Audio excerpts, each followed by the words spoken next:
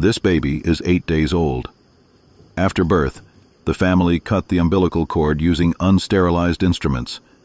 Because of this unsafe practice, dangerous bacteria entered the baby's body.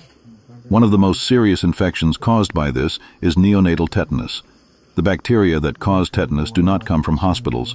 They are present everywhere, in soil, dust, rusted metal, and on unclean tools. These bacteria can remain inactive for a long time, but when they enter the human body through a wound, especially the fresh umbilical cord, they become active and start producing toxins. In newborns, the umbilical cord is an open gateway.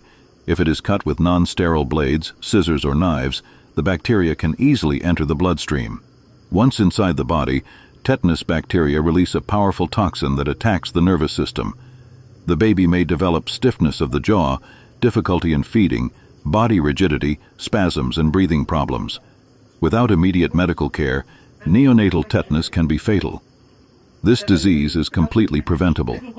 Safe delivery practices, sterile cutting of the umbilical cord, proper cord care, and maternal vaccination protect newborns from tetanus. No home remedy, no oil, no powder, and no traditional method should ever be applied to the umbilical stump. This video is not shared to create fear. It is shared to create awareness. One unsafe step can put a newborn's life at risk, while one correct step can save a life. Please share this message. Protect newborns. Sterility saves lives.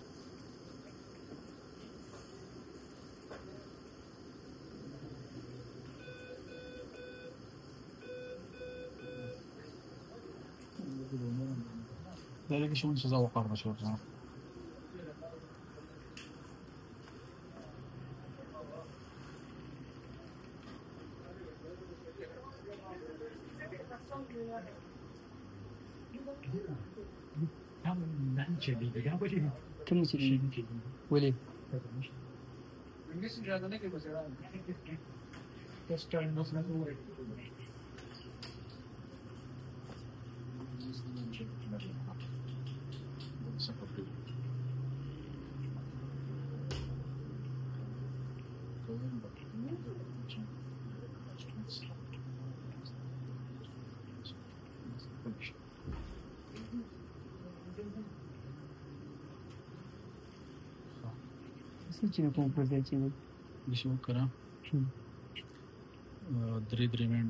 पुरुष 3 मिनटं बोलावं कसं